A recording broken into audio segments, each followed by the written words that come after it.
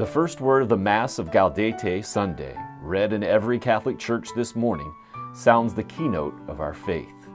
It is the Latin word gaudete, which, being translated, means rejoice. It is a striking paradox that the religion of the cross is at one and the same time the religion of joy. The solution of this paradox lies essentially in the fact that Christianity is a religion of love, and in this world, love and sorrow are linked by a mysterious partnership. Christianity is no worshiper of pain, nor is asceticism an offering to a pain-loving God as if life and health were not God's good gifts.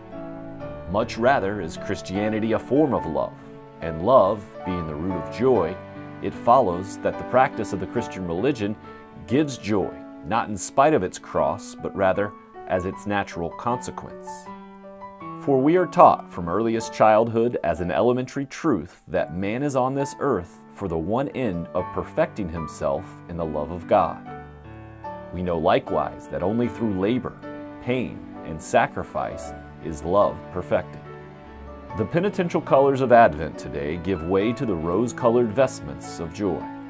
The solemn notes of preparation give way to the jubilant sound of organ music.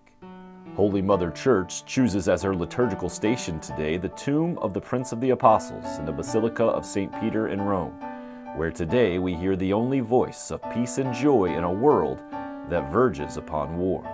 Here today is heard the echo of Peter's voice in the person of his successor, who is teaching us the lesson of Gaudete Sunday, namely, that all joy and peace can come only through Christ, who first suffered and died before entering into his glory.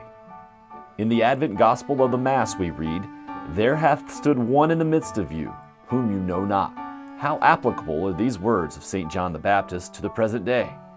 Christ stands in the midst of this civilization.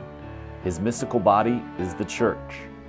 In the midst of a world that is seeking joy and peace, Christ stands awaiting the visit of nations. On this day of Advent, God grant that the peace of Christ in the reign of Christ may take hold of the earth, that our sorrow may be turned into joy. Dear Savior of men, teach me to place all my confidence not in the wisdom of men, but in the foolishness of the cross. Alas, men promise material joy, and they give us but ashes of defeat.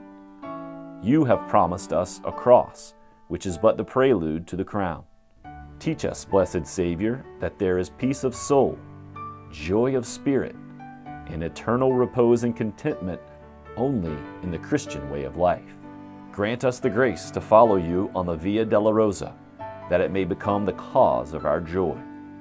Our Lady of Sorrows, pray for us.